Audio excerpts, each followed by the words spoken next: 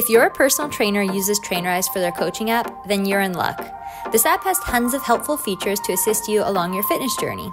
In this short tutorial, our product specialist Anthony is going to show you how to use the app and easily track nutrition. So stay tuned, and here is how that works. We're going to see how we can track meals using the in-app meal tracker.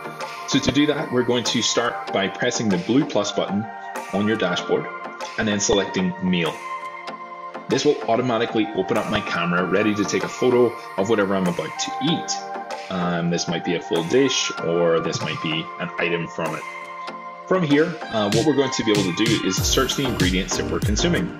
So that might be different sources of protein. You can review what you're eating. You can select the serving size. You can select the actual measurement, and then you can hit the plus button on the right hand side to add it to that meal. You can also use the barcode scanner at the top right hand side for meals that are in our database that have a barcode. So in this case, let's open up our barcode scanner. Let's find it here. And once we find that item, it's going to pop up at the bottom of the screen. You can actually scan multiple items here to add them all at once. The next thing we're going to do is hit next. And now we've got a meal, a little bit of an odd meal here. We've got 1 tablespoon of almond butter with 1 gram of chicken breast. But we can adjust this.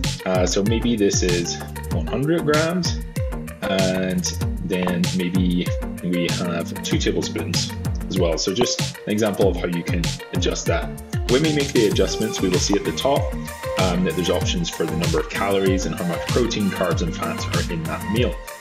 We can choose if this is breakfast, lunch, dinner, or snack. Once we're ready to proceed and record it into our day, we're going to click the log button. It's going to add it to our day of nutrition. If we want to review our day of nutrition, we can click on those macro bars and we can scroll through and see everything we've eaten today. If there's a meal that we want to eat a lot in the future, we can select the 3-dot option next to that meal.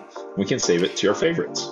What we can also do here is we can leave comments for our coach. So on the top right of the screen, there's a little plus button and a speech bubble.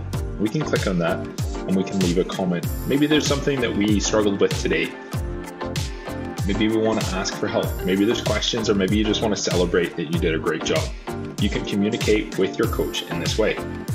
Also click the details here to see an in-depth review of your micronutrients and your macronutrients for the day.